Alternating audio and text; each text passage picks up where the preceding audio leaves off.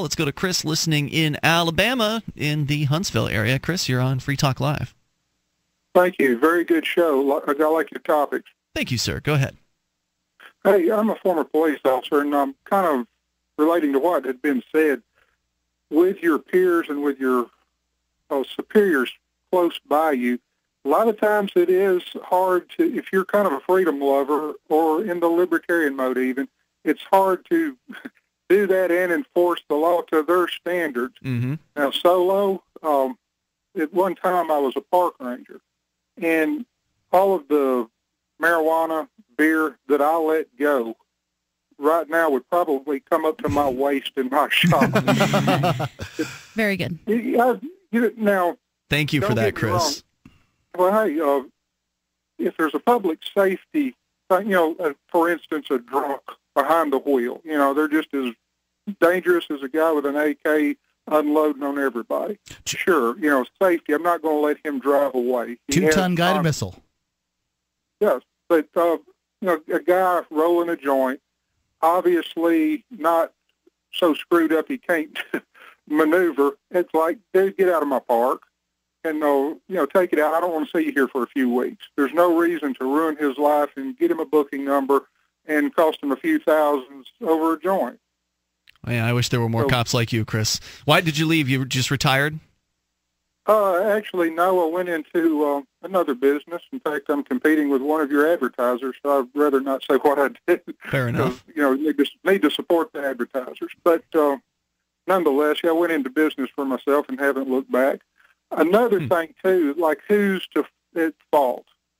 One thing, who I look at at fault, here locally, I call them the Alabama Taliban. It's our public that demands these roadblocks. These, I feel unconstitutional and immoral roadblocks. They want to see the drug arrest. They want to see the drunk arrest. Show your papers before you could proceed. That's what a roadblock is. Right. And so they want to see it. They demand it of our legislatures.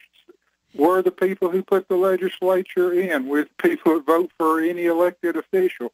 So ultimately, we're to blame for the government we get. I think that's overall a true statement. Now, Allie, you're from Alabama. Are you familiar with these people? I am from Alabama, and I did meet a couple people who would make excuses left and right for the kind of tyranny that happens, especially in Alabama. But see, I just don't think that. I think that's the whole problem with the state. It's this idea that allows people to think that. Say you have some kind of a vendetta against this group. You don't like this group of people for whatever reason. Even though, if that's me, I'm not going to be willing to go in there with guns and raid their houses.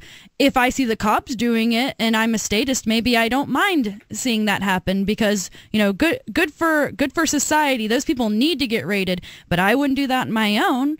So I think the state allows people to cheer on things that they would never have the guts or the moral decrepitness to do themselves. Yeah, it encourages oppression. It encourages people to crush different interest groups and then constantly fight over who will control the violence of the state. It allows the forcers to divert to the higher-ups and say, oh, they told me to do it. But no, they're the ones aggressing. So, Chris, as you said, if you were in the presence of a superior officer in the police department, it would be much more difficult for you to use your discretion in those instances. And if you did, what kind of punishment would have awaited you? Suspension, firing, a good dressing down. Though you wouldn't be able to be trusted by your peers, for instance. Would you be able to say no? Like, let's say they told you, Chris, we want to put you on the drug task force. Would you be able to say, no, that's all right, I'd rather not? Well, I was on a drug task force, by the way. Oh, wow. And, since I call myself a recovering police officer, I got a good thing to say about our local sheriff's department here in a second. But, no, I worked at a rather large airport as an airport police officer. And, yes, part of my job was drug interdiction. And that's kind of where, some of the tactics, some of the things we did, bothering otherwise peaceful people, just wanting to get from point A to point B. kind of, woke me up, turned me around a little bit. So it was doing that job where it dawned on you. That's interesting. I'm curious, did you ever join or have you joined Law Enforcement Against Prohibition? Or have you heard of them? No, I haven't. I've heard y'all mention it a few times on there. Do you have internet access? Yes, sir. Drop into leap.cc, L-E-A-P, as in Law Enforcement Against Prohibition, leap.cc. That's their website, and it's a group of former law enforcement, mostly former, there's a handful of active cops, but mostly former law enforcement officers from various different places, even from like the DEA, who have now come around to the same position you have, and that is that peaceful people should be left alone, basically. I mean, that's the essence of their position. They support legalization as opposed to decriminalization, so I have a few minor nitpicks with the organization, but it's a great group for the most part that does a lot of good work speaking to like community groups and getting radio interviews. So like you could join as a potential speaker if you wanted to, and then they put you on the the roster of possibilities. So if somebody in the local area wanted to talk to someone from Law Enforcement Against Prohibition, they would you'd be the go-to guy.